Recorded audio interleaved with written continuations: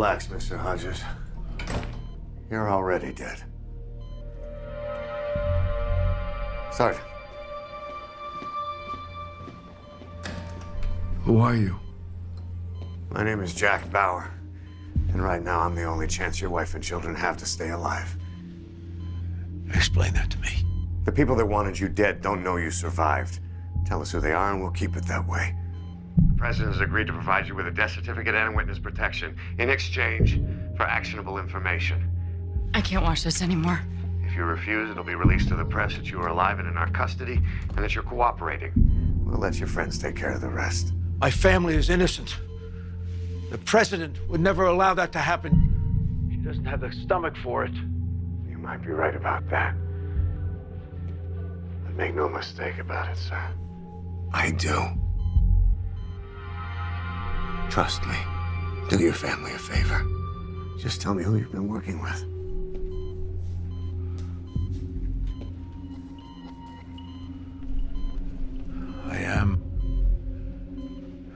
I was part of a larger group of like minds. You mean other companies like Starkwood?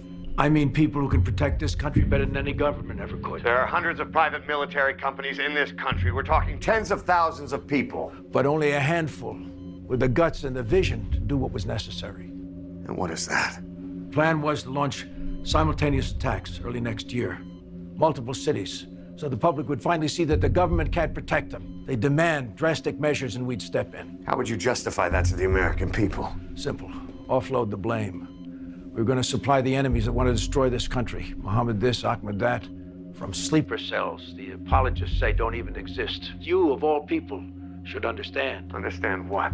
I watched the Senate hearing yesterday, and I was disgusted with how you were treated. You should be regarded as a hero, not a criminal. I broke the law. You were following your instinct to protect your country, just like me. Mr. Hodges, I need the names of the people that you are working with. I have spent my entire life protecting this country from enemies large and small. I created Starkwood from the ground up. The government used us to great effect, and now they think they can just throw us away. Are you telling me that this has been about protecting your contracts, about money? I tried to tell the politicians how vulnerable we are.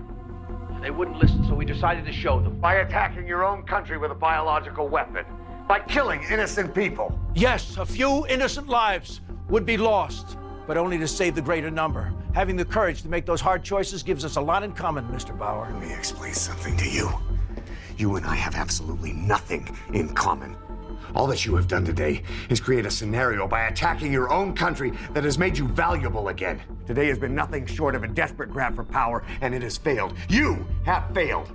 And unless you want me to go public with the fact that you are still alive, you are going to give me the names of the people that you've been working with. I don't have... I want the names. I don't have... I want the names! I don't know any!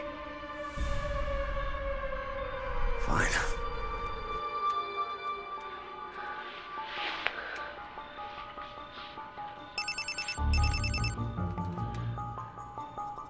Patch me through to Amy Meyer at the Washington Post.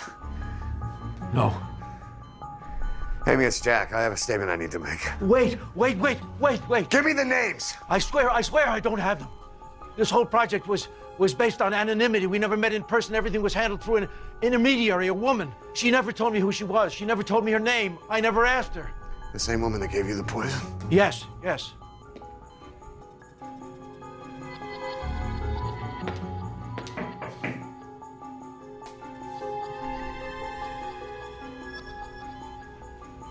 Amy, I'm sorry something's come up. I've got to call you back. You tell yourself whatever you want. You are a traitor. Witness protection was your promise.